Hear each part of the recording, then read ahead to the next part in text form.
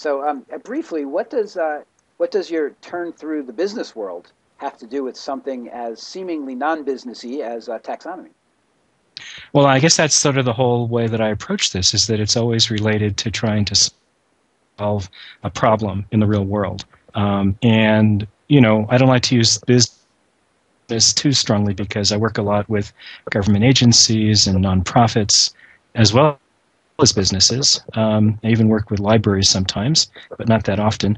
But the main thing is that it has to do with trying to solve a business problem, and that's kind of what I learned, I guess, when I went to work for Price Waterhouse. That was different than going to library school.